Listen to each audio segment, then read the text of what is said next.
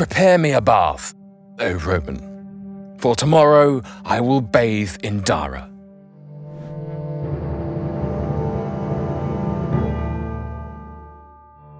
A perpetual source of friction between the Roman and Sassanid Persian empires arose from the necessity of guarding the Caspian Gates, one of the few routes through the Caucasus, often traversed by the Scythian hordes when carrying their devastations to the south. Originally, the Romans controlled the pass, but eventually the Persians seized it from them. But the cost of maintaining a garrison there put pressure on the Persian treasury, and they began to demand payment from the Romans to guard the pass. The Romans started to make gains in the area under Justin, and some Persian vassals started to defect to the Roman camp. Kavod now seriously considered an invasion. He sent word to the Emperor Justin that he would consider peace on one condition. Kavod's favorite son was named Khosrow, and he wanted him to inherit the throne, but Khosrow had older brothers who would contest the claim. His proposal to Justin was that the Roman emperor formally adopt Khosrow. That way nobody could contest his claim if it meant certain war with Rome. Both Justin and Justinian were open to the idea, but the quaestor Proclus quickly intervened, pointing out that if Khosrow was formally adopted, he would stand to inherit the crown of the Romans also. The Romans found an evasive way to maneuver out of the pact. A delegation was sent to meet with a group of Persians near the city of Nisibis. Khosrow himself joined the delegation and expected to be escorted to Constantinople for his formal adoption. The representatives of both empires met, and the atmosphere was tense.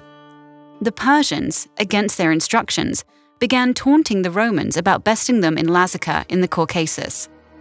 The Romans announced that the emperor could not adopt a foreigner legally, but only through force of arms. This was taken as an insult by the Persians, and the meeting ended abruptly with Khosrow returning to his father, vowing vengeance for the insult. War now became inevitable, and both sides began to prepare. The Iberians who lived in modern Georgia were longtime vassals of the Persians, but due to their Christian faith had decided to defect to Rome when Kavod tried to enforce Zoroastrianism on them. Justinian responded by sending 2 generals with a large sum of money to raise mercenaries among the Huns, who inhabited the northern shores of the Black Sea. The ensuing war was fought half-heartedly by both sides, with raiding and skirmishing being the norm and pitched battles being the exception. Without any further improvement in the war effort, Justinian handpicked 2 officers from his household to take charge in Persia Armenia. Their names were Sitas and Belisarius. After a couple of successful months, Belisarius was transferred to a more important position in Mesopotamia, commander of the garrison at Dara, the premier stronghold of the Romans. It was here that he received that future historian Procopius as his legal and administrative advisor. It is due to Procopius's accounts of the wars that Justinian's reign is one of the most well-documented. It was at this point that Justin passed away, who ruled for just over 9 years, and Justinian became sole ruler. A general named Belisarius was the man who held command of the east during this time. He made a foray into Persia in the vicinity of Nisibis, but he managed this so unskillfully that his entire army was seized with fear and fled back to Roman territory without ever seeing a Persian. Justinian took immediate action and fired Belisarius and promoted Belisarius in his stead. The emperor's first task for Belisarius was to build a fort at Mindo between Dara and Nisibis. As soon as Kavod heard of its construction, he ordered Belisarius to destroy the fort, or the Persians would destroy it for him. The Persian king sent a large army to stop the construction. Information on the impending attack was immediately sent to Justinian, who countered it by sending another army, led by the brothers Cutses and Bootses. They met the Persian army before they reached the construction site. The Persians, under more experienced leadership, crushed the army and captured Cutses. The fort couldn't be saved, and the Romans beat a hasty retreat to Dara. After the disaster, Justinian promoted Belisarius to Magister Militum of the East and authorized him to levy an army of the greatest possible strength. In this task, he was joined by Hermogenes, a confidant of Justinian. Peace was bandied about for months until the Romans received word that a large Persian army was heading right to Dara. In a short time, a taunting message was brought to Belisarius from Perozes, the Persian commander, charging him to prepare a bath in the town in preparation for his arrival the following evening. Belisarius had about 25,000 men with which to defend Dara. He decided to confront the Persians on the field, so he set up within a stone's throw of the wall of Dara. The Roman army consisted of about 25,000 men. Belisarius and Hermogenes posted themselves in the rear. Immediately in front of them was ranged the main body of their troops in a long line, alternating squads of horse and foot. A little ahead of these, at each end was stationed a battalion of 600 Hunnish mercenaries. On either wing of the center sat about 3,000 cavalry. Belisarius had a trench dug in the center. Additionally, Belisarius placed 300 men behind a hill on the extreme left in hiding in wait for an ambush. When the Persians established themselves on the field, they were perceived to be much greater in number than the Romans, amounting to around 40,000 men. Perozes drew his forces up in two lines, with the intention of switching out those in the front when they became exhausted by troops from behind. The wings were composed of cavalry, and the famous band of immortals was stationed on the left flank, to face the Roman right. Perozes himself led from the front, supported by the heaviest mass of combatants. Procopius gives us an account of what happened before the battle began. But one Persian, a young man riding up very close to the Roman army, began to challenge all of them, calling for whoever wished to do battle with him. And no one of the whole army dared face the danger, except a certain Andreas, one of the personal attendants of Buzes, not a soldier, nor one who had ever practiced at all the business of war, but a trainer of youths in charge of a certain wrestling school in Byzantium. This man alone had the courage, without being ordered by Buzes or anyone else, to go out of his own accord to meet the man in single combat. And he caught the barbarian while still considering how he should deliver his attack, and hit him with his spear on the right breast, and the Persian did not bear the blow delivered by the man of such exceptional strength, and fell from his horse to the earth. Then Andreas with a small knife slew him like a sacrificial animal as he lay on his back, and a mighty shout was raised both from the city wall and from the Roman army. But the Persians were deeply vexed at the outcome and sent forth another horseman for the same purpose. This horseman came up alongside the hostile army and, brandishing vehemently the whip with which he was accustomed to strike his horse, he summoned to battle whoever among the Romans was willing.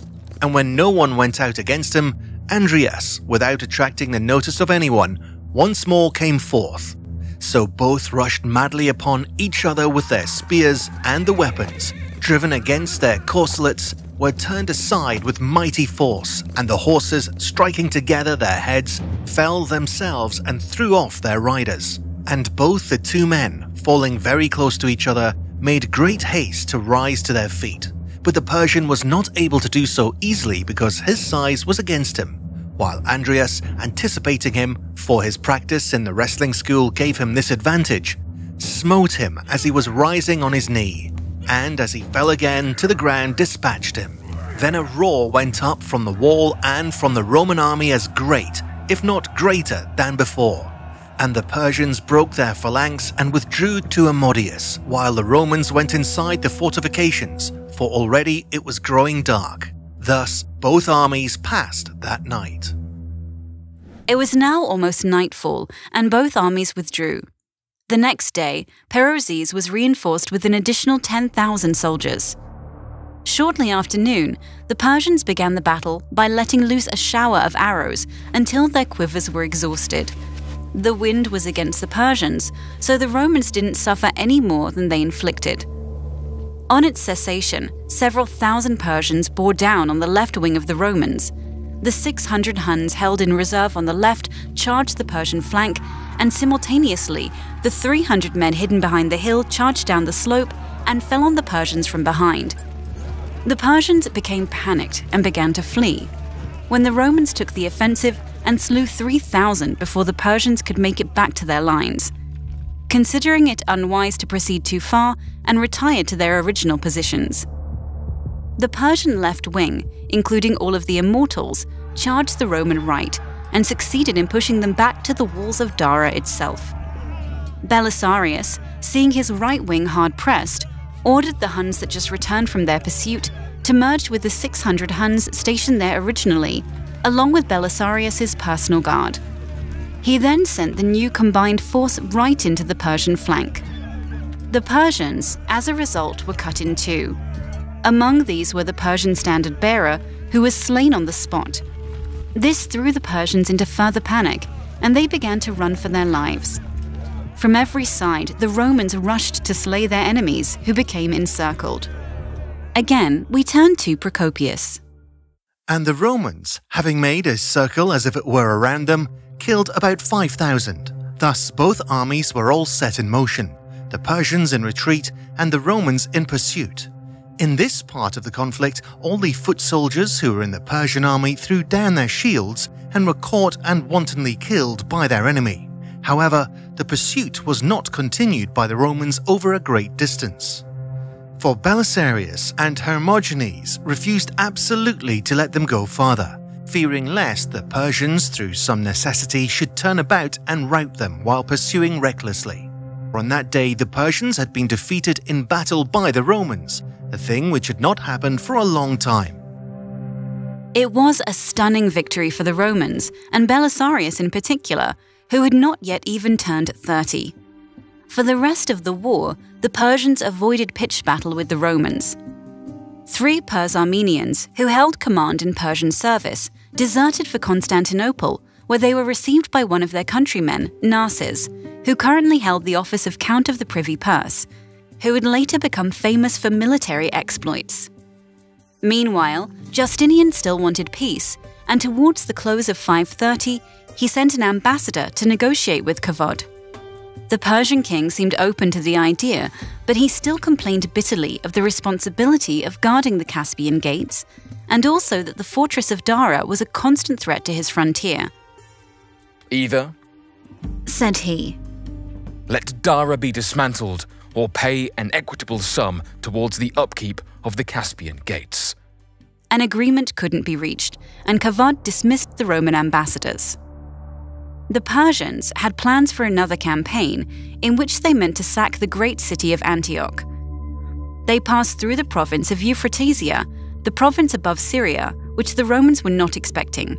Their army consisted of 15,000 cavalry, augmented by their Arab allies. The news was relayed to Belisarius at once, who was still at Dara, and he proceeded to shadow the raiders. Belisarius moved so quickly that he forced the enemy to make a stand at Gabulae, but the Persians, wary of a pitched battle, decided instead to retreat back to Persia. Belisarius was more than happy to let them leave Roman territory, and he intended to shadow the Persians until they were safely over the border. We turn to Procopius for what happened next. But the army began to insult them, not in silence nor with any concealment, but they came shouting into his presence, and called him weak and a destroyer of their zeal. And even some of the officers joined with the soldiers in this offense, thus displaying the extent of their daring.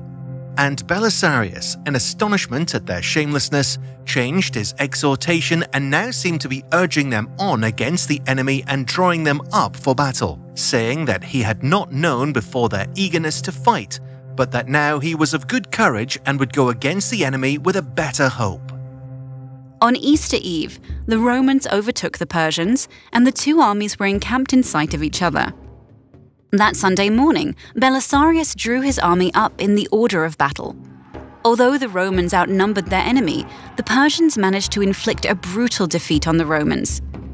If Belisarius had a weakness as a military commander, it was that he never fully gained the full commitment and trust of the men that he led, especially his officers.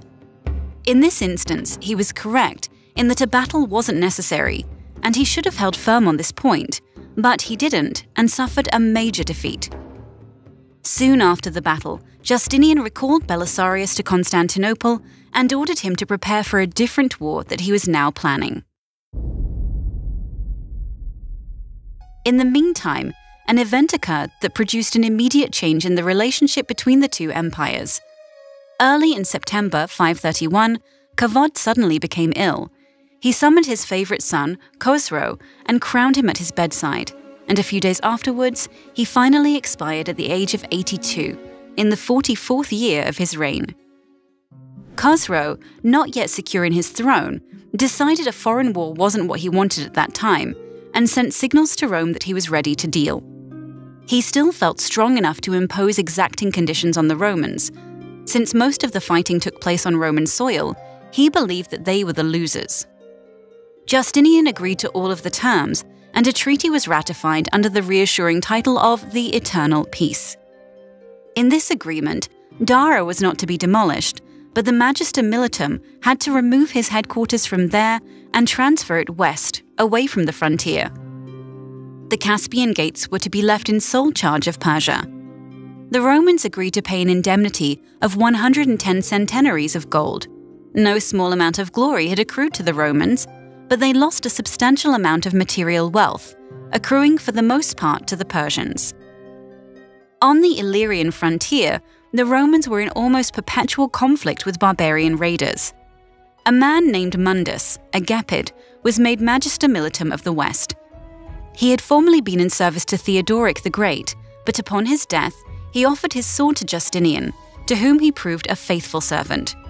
Not only in defense of Illyricum, but also in the capital of Constantinople, where the relations between the people and their sovereign were reaching a boiling point. In the next video, Justinian will face his greatest challenge yet. Stay tuned.